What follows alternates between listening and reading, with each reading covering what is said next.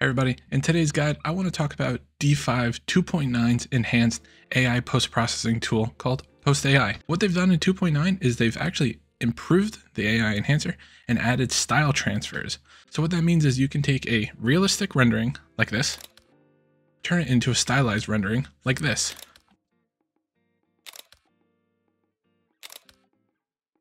So let me show you how to get started. So once you create a rendering, you're going to see this guy right here.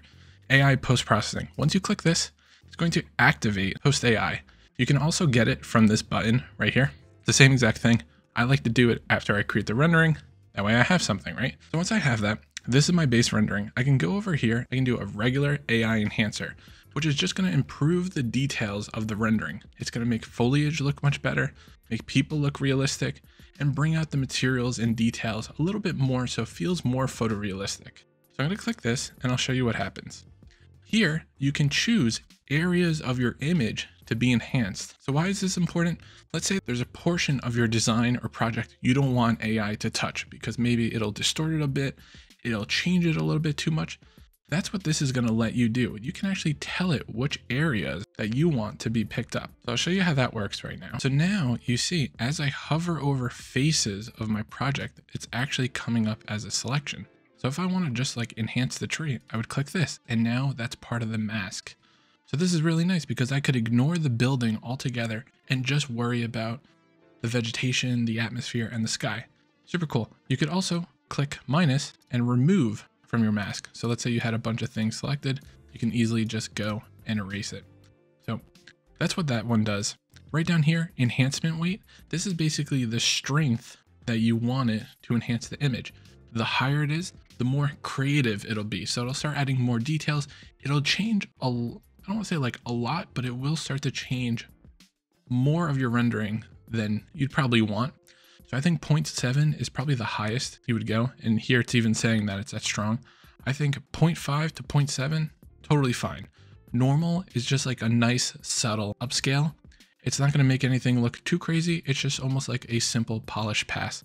So I'll do it at 0.7 just so you could see what happens. And we'll do a little comparison. I'm going to click AI Enhancer.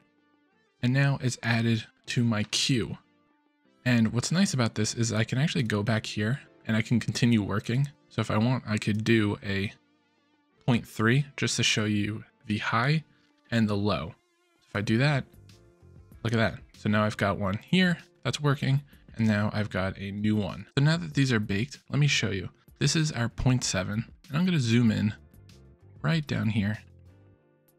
And you could see, look at the detail that it's adding to the rocks, right? And then even here, you see that? How it added like a better transition here. So overall, it's enhancing the materials. So this is why I'm saying 0.7 is probably the furthest I'd go. It's adding a lot of, details and everything, and it looks fantastic. I'm not saying it's not, but any further than that, it might be a little too crispy. So you can see before and after. And now let's switch to the 0.3 version. And we'll zoom in here. And you can see, not as much. It's just like a subtle addition of detail. It didn't make that look as good as before. And if we look here, the concrete's looking a little bit better. It's not as drastic as this. So again, really depends on how far you want to crank this, right? If you need, more assistance, then go for that. If not, these are totally fine. So maybe 0.5 is really the answer or the sweet spot for you. So I highly recommend playing around with it. But the point is, this thing is phenomenal. It's an easy, quick, cheap way to just enhance your image. I was using Magnific before and it was $40 a month, but this is free. This is built into my pro subscription. So why not, right? And it just makes the images look better. And to kind of think about this a little bit in the terms of like production and creating images, right? We want to present the best kind of image possible, but we also need to balance our time and effort, right? I can't spend an extra 10 hours to reach this level of fidelity by like tweaking materials, lighting, getting better, higher quality assets. It's just not worth it. For me to be able to do this in a minute, that's huge. So why not do this? So definitely start doing this in your workflow. To me, honestly, it feels like a no-brainer. So this is the AI enhancer. Let's talk about the style transfer. I'm a big fan of the style transfer. It's basically broken up into two kinds of parameters. You've got stylized. So think of stylized as watercolor, cartoon, pen, pencil sketch, scale model, and marker drawing. This is non-realistic. Why would you use this? I highly recommend this if you don't want to present like a clay render to a client and you want it to be a little bit more charming. I think the watercolor and the marker drawings are fantastic, and I'll show you examples of that in just a second. But then on the flip side, you have the realistic side. You can upload your own style transfer image, and I'll show you what that looks like in a moment. Make it look like a sunset, nighttime view, springtime, winter, and autumn, without having to change all your assets and change precipitation settings and everything. So again, we're talking about one click that's able to do all this heavy lifting. So let's process a bunch of these just so you can see what's happening. So I'm gonna go right over here to my settings. It's important to point this out. Style transfer weight. This is basically saying how much of the style do you want applied? The higher the value, the more it's going to look that way, but it might change some of your details. So I think 0.6 is totally fine. If you think it's doing too much, lessen that. If you want more of that look, you can heighten that. And then this one's really important, the structure. How much of your image do you want to retain? Personally, these settings are perfect. I would not change them, but if you're fighting it and things are changing too much, this is how you fix it. So let's process a couple of these. We'll do watercolor, and I'm gonna go back. We'll do cartoon. We'll do pen. And we'll do marker. And you know what, since we're here, let's just do the scale model so you could see. Probably wouldn't use all these just because, you know, like voxel, do I need it to look like Minecraft? Not really. Scale model? Not really. So that's why I don't care too much about these. And while that's baking, let's go to here and let's grab my own watercolor reference image. So you can see it right here. And then I'm going to apply that style transfer. And now I want to apply some of the more realistic ones. So we'll do sunset. So I purposely chose a view by default that is kind of gloomy, just so you can see what's going to happen. So I'll hit sunset. We'll transfer this. I'll do night, spring, and we'll do a winter one, just so you can see. So now you can see that my queue is filling up. Look at that. This is my watercolor one. So again, why is this useful? If you don't have everything dialed in and your project's like not ready to show materiality and everything, this is fantastic because you don't need to figure out everything. This is just conveying like a look and feel of what the project can be. So the client's more focused on like the form rather than like, oh, this concrete doesn't look right. So that's why stylized renderings, very powerful. So this is our cartoon. So it's kind of got like an anime look to it. So you can see here, you know, something out of like a Ghibli film. So really, really beautiful. Here's our sketch. So you can see it's really, really faithful to the drawing. And like, look, it's even like doing the crosses like architects do. But this is like a beautiful drawing. So like, instead of you sitting there and tracing it, you could do that.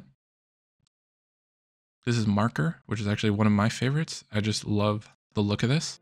And this takes forever to manually do. So big fan of this. Another hand drawing one. Scale model. So literally like if you were to hand build this, what that would look like. Super cool here. And now we're moving to our realistic ones. So look at this beautiful stylized image. So I gave it that watercolor image. And so what it did was it didn't take the actual style. It actually took like the environment of it. And it kind of gave it this like soft look. So this is pretty cool. It gives it like a very stylized look. Like I kind of love how dreamy it looks. That's really cool. This is sunset. So it literally changed our light settings. So you could see it literally added lighting as well. And like the reflections and everything. Super beautiful. This is nighttime. Added interior lights. So again, this is a huge time saver because I didn't have to go in, change all my environment settings, and I got this after just like a minute. But this is winter. So instead of me turning on the precipitation, it just added this and it like removed the leaves and everything. That's insane. So those are super cool, super impressive. I'm really happy with them. I'm going to, you know, keep using this as part of my workflow. Let's move on to the next setting. These are effects.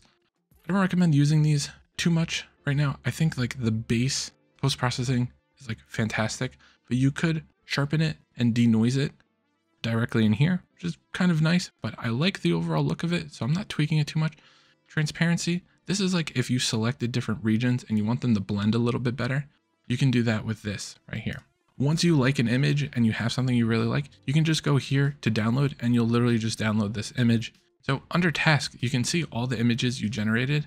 And let's say I love all these images. Instead of me clicking one by one, download here, and like going to the preview and download, you can actually just go to edit and click this. And this is saved per that image, right? And I can literally just hit download right here and it'll do bulk download. And I'll have all those images. So now that I have all these saved, I'm going to show you what they look like.